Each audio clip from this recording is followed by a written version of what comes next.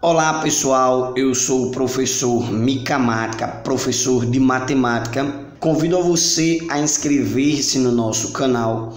Aulas novas praticamente todos os dias. Mas antes que tudo é o quê? Olha o pipoco do trovão! Na multiplicação de raízes, temos dois casos. Vou mostrar o primeiro caso aqui. O primeiro caso é quando os índices são iguais. Então, se eles são iguais, podemos fazer essa multiplicação diretamente. Vamos ver aí nos nossos exemplos. O segundo caso me remete quando os índices são distintos, são diferentes. É uma nova forma diferente do caso número 1. Vamos aí aprender os dois casos. Vamos aqui para o nosso primeiro exemplo. A raiz quinta de 4 vezes a raiz quinta de 8. Quanto é que me dá isso aí? Note, pessoal, que os índices das raízes, são iguais. Então, o que eu posso fazer aí? Eu posso usar aquela propriedade que diz o seguinte, ó. Se eu tenho uma raiz de m de a vezes a raiz de m de b, eu posso juntá-las aqui numa mesma raiz, a raiz de m de a vezes b. Vou deixar aqui na descrição o link que vai levar você nas propriedades. Então vamos lá. Então, como esse índice são o mesmo, eu posso juntá-los no mesmo radical. Então vai ficar raiz quinta de 4 vezes 8.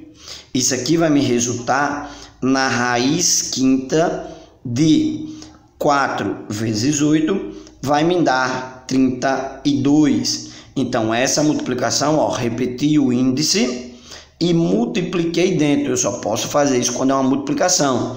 4 vezes 8, 32. Para deixá-la mais simplificada, vou fatorar o 32 como você vem acompanhando nos vídeos. Divido por 2 que dá 16, divido por 2 que dá 8, divido por 2 que dá 4, divido por 2 que dá 2, divido por 2 que dá 1. Então, isso aqui vai me dar 1, 2, 3, 4, 5. 2 elevado à quinta potência. Então, essa raiz aqui, ela é a raiz quinta de 2 elevado a 5. Lembrando das propriedades, quando o índice é igual ao expoente, facão neles dois. Então, o resultado disso aqui é 2. Então, a raiz quinta de 4 vezes a raiz quinta de 8, a resposta nada mais é do que 2. Segundo exemplo, note que os índices também são iguais. Então, eu posso fazer essa multiplicação direta. Vou jogar tudo dentro de um único radical. Vai ficar raiz cúbica de 5 vezes 25. Isso aqui vai me fornecer que eu tenho a raiz cúbica de 5 vezes 25. Isso aqui me dá 125. Para simplificar, como eu fiz no exemplo 1, vamos fatorar o 125. Critério de divisibilidade. Aqui eu vou iniciar aqui dividindo por 5. 125 dividido por 5 me dá 5. 25. 25 dividido por 5 me dá 5. 5 dividido por 5 vai me dar 1. Logo, essa fatoração aqui vai me dar 5 vezes 5 vezes 5. Nada mais é do que 5 ao cubo, a terceira potência.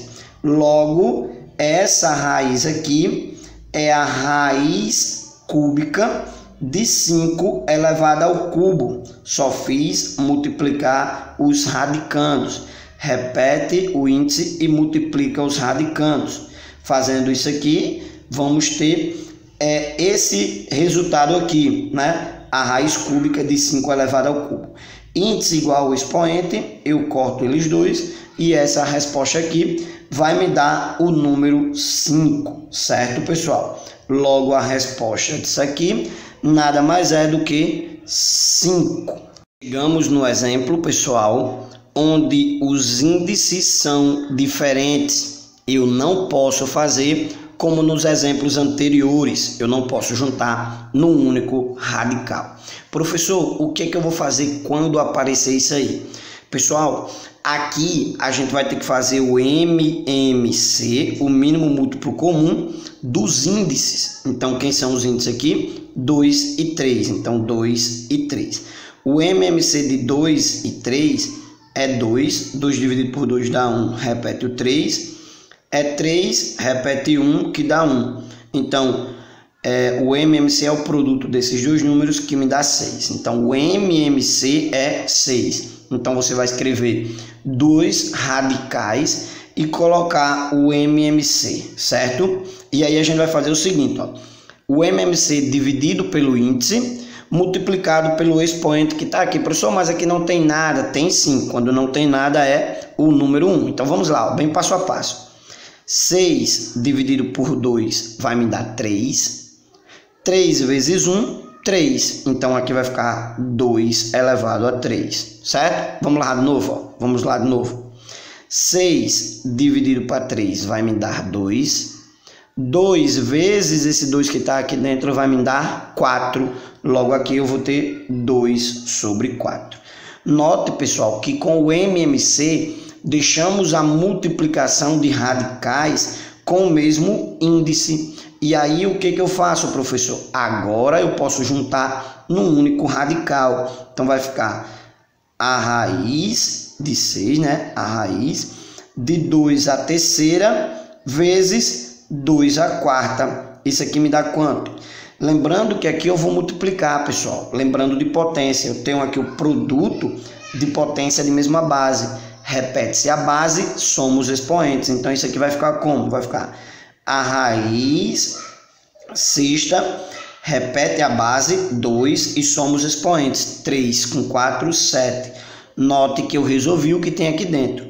Só que aqui, pessoal, eu posso usar da seguinte artimanha. Olha, 2 elevado a 7 é igual a raiz de 6 de 2 elevado a 6 vezes 2. Por quê? Aqui eu só fiz separar. Se eu fizer essa conta, eu vou ter que repetir a base e somar os expoentes. Aqui é 1, então voltaria para cá, que daria no mesmo. Por que eu fiz isso, professor? Porque agora eu vou cortar esse índice com esse expoente, o 2 sai. Então isso aqui vai ficar 2. Como aqui eu não posso cortar, ele permanece na raiz. Logo, isso aqui vai ficar 2 raiz de 2. Logo, esse cálculo aqui, a resposta nada mais é do que 2 raiz de 2. Ok, pessoal? Vamos para mais um exemplo. Note, pessoal, nesse quarto e último exemplo, que os índices são diferentes. Então, vamos lá, bem passo a passo. O que eu vou fazer? O mínimo múltiplo comum dos índices. Então, no caso aqui eu tenho 3 e o 4. E aí eu vou encontrar o MMC. Então, aqui dá por 2, que repete o 3, que dá 2. Dá por 2, que repete o 3, que dá 1. E, finalmente, dá por 3, que dá 1, que dá 1. Então, o MMC é o produto desses números. 2 vezes 2 me dá 4. 4 vezes 3 me dá 12. Então, o mínimo múltiplo comum é 12. Escrevo 2 radicais, colocando o mínimo múltiplo comum dos índices aqui. E o que eu faço? Divido o MMC por esse índice, então vai ficar 12 dividido por 3 vai me dar 4. 4 vezes o 2 que tem aqui me dá 8. Então eu vou ter 2 elevado a 8 vezes, o que eu faço? 12 dividido para 4 vai me dar 3. 3 vezes esse expoente aqui que é 1, 3 vezes 1 vai me dar 3. Então, aqui eu vou ter 3 elevado ao cubo. Então, agora eu posso jogar no mesmo radical. Então, vai ficar a raiz, né? 12 aqui.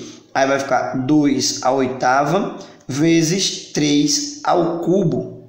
Isso aqui, pessoal, se você resolver, eu posso fazer o seguinte, separá-las. Então, vai ficar raiz de 12 aqui a raiz de 12 de 2 à oitava, vezes a raiz de 12 de 3 ao cubo.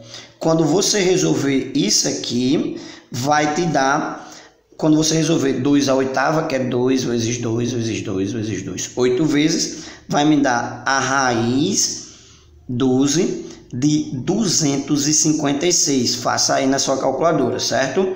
Ou na mão mesmo. Vezes a raiz de 3. Aqui é 3, né, pessoal? Ó, aqui é 3, né? 3 aqui. Então vai ficar o seguinte: 3 ao cubo vai me dar 27. Aqui é 12, certo? Então isso aqui é igual a quem? Juntando novamente num único radical, eu tenho o seguinte: eu tenho a raiz de 12, 256 vezes 27 vai me dar 6.912. Então esse resultado aqui nada mais é do que a raiz de 12 de 6.912. Pessoal, gostou do vídeo? Deu para entender? Se realmente você entendeu, deixa o joinha aí. Beleza, pessoal? Muito importante para o canal e para o professor aqui. Beleza? Dê essa moralzinha aí pro professor. Valeu, pessoal!